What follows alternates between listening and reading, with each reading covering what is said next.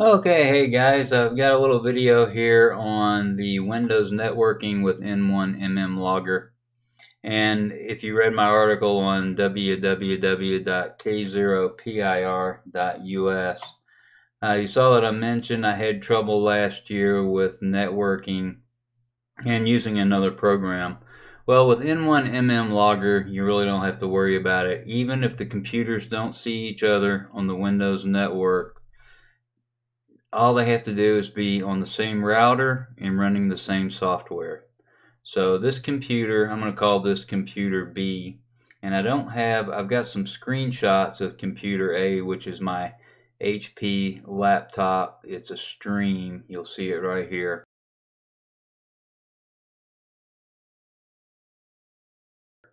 So we're connected to each other, and right now I've got networking turned off. You'll see network discoveries turned off, so it's not even seeing the stream on the Windows network. But if I log on the stream computer, I'm going to log KD0S, and you'll see that it pops up on computer B. So I logged him on computer A, and he popped up on computer B. Now if I do another one,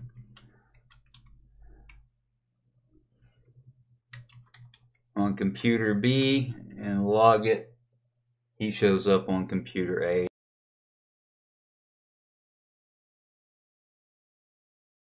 So this is going to work great. Our computers just need to be on the same router and using the same N1MM version. Thanks for watching. If you have any comments or questions, please make them below. Please remember to like, subscribe, and share. 73, and have a great time during field day.